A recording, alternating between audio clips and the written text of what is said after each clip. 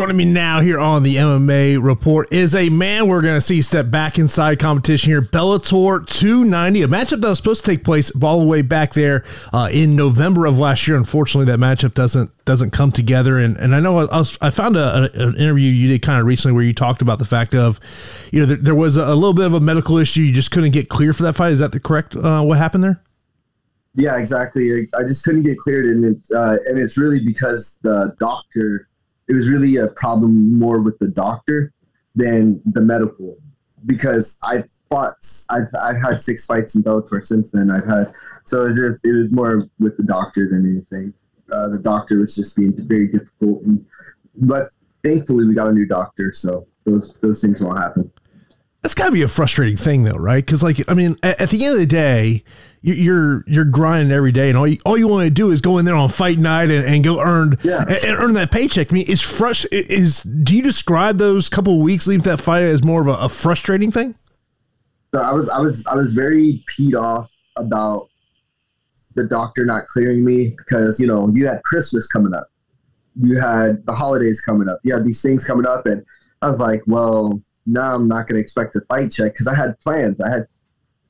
But it's okay. So this is how the story went. We were going to go to Paris, me and my fiance, for Christmas, or for the month of December. And thankfully that fight didn't happen, because we would have been in Paris when those riots and those things were going on. So there's some, I don't know exactly what happened, but there were some riots, there's some some attacks or whatever. Mm-hmm. So there's some bad things that happened in Paris. So thankfully we weren't out there, because possibly we would have been stuck out there. So I feel like at the end of the day, I believe in God, and God, there's a reason why that fight didn't go through. It was frustrating, and yes, I was frustrated at the doctor, but I always know that God's plan is always going to be greater for us than we originally think. We don't know God's plan, and it's always going to be great. I feel the same way you do. I have this thing as I feel like everything happens for a reason. There's a reason one thing leads to another. But I mean, by the time you step into the cage here in a couple of weeks, it's going to be a little bit of time since you stepped into the cage there back in July. A close fight you had back there in July. What did you take away from that fight in preparations for this one? Hard work beats talent. Talent is I'm talented. I have a God-gifted ability to understand the fight game and grasp things very quickly. It doesn't take me a very long time to understand situations and moves and positioning and things like that. It doesn't. That's just God, because some people, it's going to take them a while, but just because I can't rely on that as well. I still have to work hard. I still have to be in the gym. I still have to be dedicated.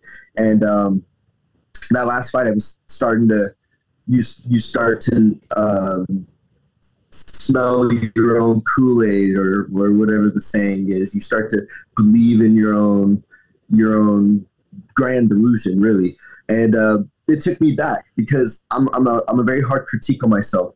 And I said, I don't like this feeling, because I almost felt like I lost. I could have lost. Mm-hmm. In my opinion, I could have lost. Even though some people say I had a unanimous decision for you winning, no, people don't see how a judge could have gave it to him 1 round or whatever.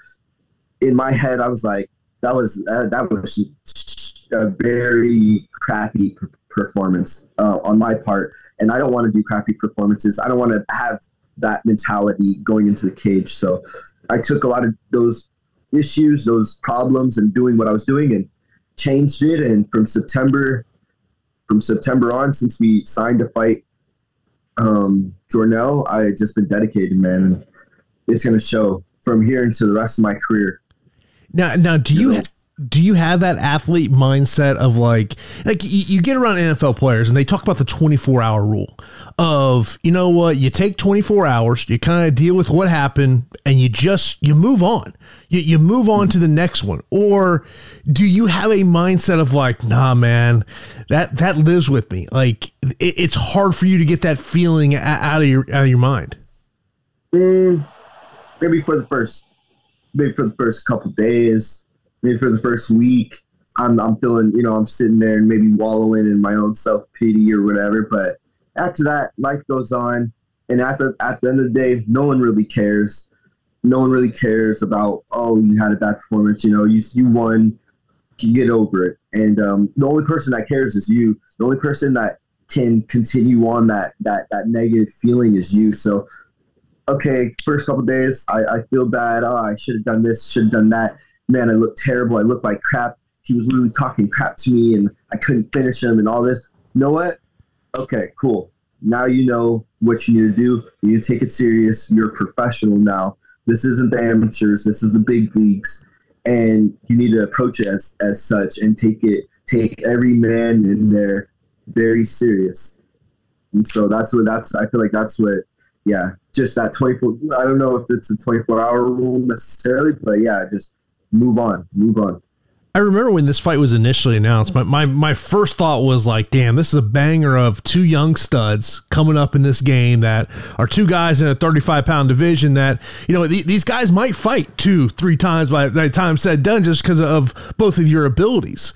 Like when Bellator initially comes to you with Jornel Lugo, like, do you remember like what your initial mindset was about the matchup? No, I remember. Well, I feel like also I called for this fight. I said, I'm ready to fight. After the last fight, I called for it in my interviews. I'm ready to fight. I said specifically Jornel, 𝐃𝐨𝐼𝐧𝐥𝐿. I don't know who else I said. I know I said it. I think I said Keith Lee, but Keith Lee's no longer with Bellator or whatever. But I was looking to fight. If it went exactly the way I planned, I was looking to fight the two opponents that Jornel fought, and then Jornel would be the last opponent I fought. And Jornel couldn't put 𝐃𝐨𝐼𝐧𝐥𝐿 away, but I would put 𝐃𝐨𝐼𝐧𝐥 away. I would put Keith Lee away, and then I'd fight Jornel. But God had another plan and said, "Boom, here you get the guy with the best record." And so now we're here, and I'm excited because I remember seeing him after my first fight, kind of was eyeing me up or looking at me in the airport after my first fight with Bellator, and I think maybe it was his first fight as well. And this was like 2 years ago, and he was just looking at me, and I didn't say anything to him or nothing like that. I just saw him, and I was like, okay, one day, at the end of the day, one day we're all gonna have to fight. There's no ducking in this sport, and if you do duck, I mean, you're a duck. So it is what it is, but yeah, they're all gonna have to fight me, and I can't wait. So Jornel is a great starting point, but I truly believe after I smash him, he'll be we'll be coming back. We'll be coming back, and we'll see a Lugo versus Bates too, and I'll have the belt by then. I believe he'll work his way up, and if not, then it is what it is. But I believe we'll definitely see a Lugo versus Bates too after this.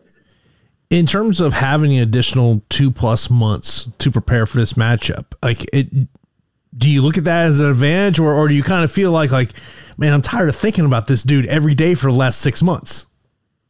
No, actually, what I was telling Antonio is I love people who keep me up at night. That is actually something I like about this fight game. I want you to keep me up at night because my mindset is just oriented differently on how I'm going to beat you, how I'm going to smash you, what can you do to beat me? What can I work on? What is my weakness? I love the fact that, and that's how actually I want to fight people that keep me up I want to fight people that keep me up at night, because if you keep me up at night, you must be important. And then once I get past you, then I'm like, I can relax, go enjoy time with my family, go and chill, go up to my parents' house in Oregon, in Portland, and go and relax and do things like that, and then get right back to it. Okay, now this guy's gonna keep me up. Who's next? But during fight camps, I really don't. During fight week, I don't get a lot of sleep, and during fight camps, I don't sleep a lot. I sleep 4 hours here, 2 hours here, 3 hours. It's very sporadic. But it's on a schedule, but it's very sporadic, and I like that. is it hard for you to kind of turn off that, like, you know, we all have a job, whatever it may be, and we all like to kind of get home and be able to turn off kind of like what work day was. Do you have that ability to turn it off of like when you're just sitting at home and like maybe you're just trying to watch TV or you're trying to play video games or read a book? Like, can you get your mind off the fight? When I wake up at 4 in the morning, 4:30, go to the gym from 5 to 7, come home, relax, play video games, go to the gym from 9 to about 12:31. And when I do that, that's when I go to sleep. I'll go to sleep about 4 or 5 hours, wake up about 6, meal prep my dinner. Oh, and also in the middle of that 7, after that first workout session, I eat. That's my breakfast. Then I'll, do my workouts. So I'll wake up at 6, I'll meal prep my dinner. And then from 7:30 to 8:30, I'm in the gym again, sometimes 9. And then I'm back home, I eat, and then I go to sleep for a couple hours, and I wake up. Sometimes I wake up at 3, sometimes I wake up at 2, and then I just stay in my word. And I just like that. When I'm home, I can relax and I can chill, and then I go back. But then I'm always thinking like, I can't wait to go to the gym. Yeah. Because, one of the things that I was noticing about you is, I'm kind of doing, digging into you. I'm like, hold on, there really hasn't been any posts on Instagram in a long time. I don't see it. You're not active on Twitter. You're not, I didn't find TikTok for you. Are you just not a social media guy? I really wish that didn't affect our paychecks, I guess. Yeah. I really wish it did. Unfortunately, I feel like it does, because I feel like we should be based off our records, the people we put actually in the seats, our even a projection, like our projection, like, okay, they're projected to do this, and if they meet that, then they should, okay. But yeah, I'm not a big social media guy. I don't like to post on social media. I also think I'm not oriented to social media yet. I don't know. I'm not, I don't even know what to say. I'm not really a social media guy. I like social media. I understand it, but I don't like posting what I do and where I'm at. But I also understand that that's something you have to do, especially with this day and age. You have to move with the times, or you're going to get left. Yeah. So it's something we're working on and marketing yourself, and it's something that I'm actually learning, taking a couple courses for, because especially with this coming year, it's something you just have to do as a fighter. You have to make your own videos, or find a videographer and make videos and do things like that. So I'm working on it. It's something I'm getting better at. I'm one of those people that if I don't know it, I'll find someone who does, or I'll work on it and get it and figure it out. Because at the end of the day, someone's done it somewhere. So you just have to learn it and be disciplined enough to learn it. So I'm working on it. But yeah, it's social media, man. Oh, I know. I mean, look, I went to college for marketing, and when I was in college, social media was not a thing, so I had to learn about it as well. But Joe, man, I appreciate time. I look forward to seeing this matchup here on February 4th, and good luck in the fight matchup, man. Thank you so much, man. God bless.